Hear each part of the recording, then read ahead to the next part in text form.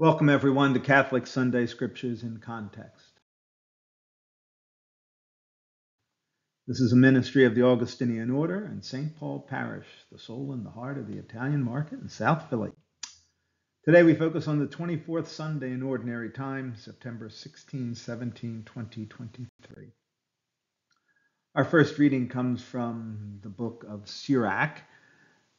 This was written, we almost know specifically, around the year 175. Then it was translated by his grandson. The author is Jesus ben Sira, and who wrote in Jerusalem. I'm sorry for the hesitation there. And his grandson, who moved to Alexandria, translated there. And he says that at the beginning of the book. So we have very specific information about the origin of this book. And what Ben Sira is trying to do is preserve Jewish teaching, because at this time, the Seleucids, who had taken over the land of the Jewish people, were trying to impose Greek thought and Greek ideas. And Ben Sira is telling them our own wisdom is worth preserving. And this style here, this way he does it, is called didactic teaching. So he has this main idea, which we see in the first 4 lines, and then he builds on it and describes what happens if you don't forgive. Wrath and anger are hateful things, yet the sinner hugs them tight. The vengeful will suffer the Lord's vengeance, for he remembers their sins in detail. Forgive your neighbor's injustice. Then, when you pray, your own sins will be forgiven.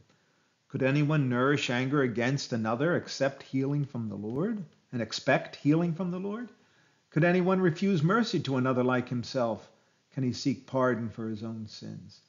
If one who is but flesh cherishes wrath, who will forgive his sins? Remember your last days. Set enmity aside. Remember death and decay, and cease from sin. Think of the commandments. Hate not your neighbor. Remember the Most High's covenant, and overlook faults. Our second reading is from Romans, and this is the last passage from Romans we will have. We've heard from Paul's letter for the last 16 weeks. And after all these discussions about the differences between Jews and Gentiles, Paul is finally reflecting on their use of the law. And he actually has, right before this, a little passage about dietary laws. And he reflects, the Jewish people don't eat pork, and in not eating pork, they honor God. And the Gentiles do eat pork and thank God for the gift of pork. And, these differences are minor, because in the end, we are all the Lord's. And we, whether in life, in death, we belong to the Lord. Brothers and sisters, none of us lives for oneself, and no one dies for oneself. For if we live for the Lord. And if we die for the Lord. So then, whether we live or die, we are the Lord's. For this is why Christ died and came to life, that he might be Lord of both the dead and the living. And lastly, we have this passage from Matthew's Gospel. Matthew has been talking about sin in the last 2 Sundays, and this one here about what we should do. And so Peter asks this question: how long do we have to forgive someone? It's fine a couple times, but after a while. And Jesus says, limitless, 70 times 7. It's referring to a passage, I think, in the book of Genesis. And the purpose of this teaching is Christians are not to take vengeance, but to exercise forgiveness. And in this passage, you'll see the translation here is not probably a good one. It says a huge amount versus a much smaller amount. And what Matthew mentions, just to give it some context, what the servant owes the king is almost like equivalent to the debt of a nation, 10,000 talents. And yet what the servant is owed by his friend is just a mere, almost like a person's salary, just even maybe a third of a person's salary.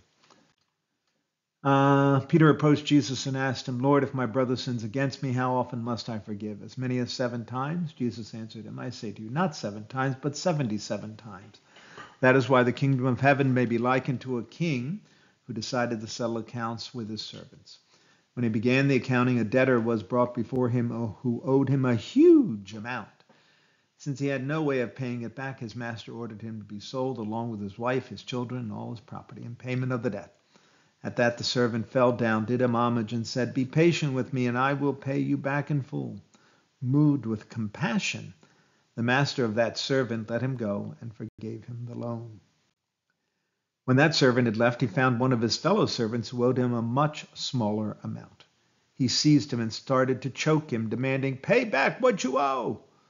Falling to his knees, his fellow servant begged him, "Be patient with me, and I will pay you back." But he refused. Instead, he had the fellow servant put in prison until he paid back the debt. Now, when his fellow servants saw what had happened, they were deeply disturbed and went to their master and reported the whole affair. His master summoned him and said to him, "You wicked servant, I forgave you your entire debt, because you begged me to. Should you not have had pity on your fellow servant as I had pity on you?" Then in anger his master handed him over to the torturers until he should pay back the whole debt.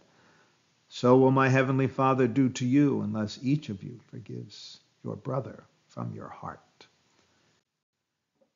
Please pray for peace in Ukraine, and if you think this would be helpful to someone, please pass it on. Thank you very much.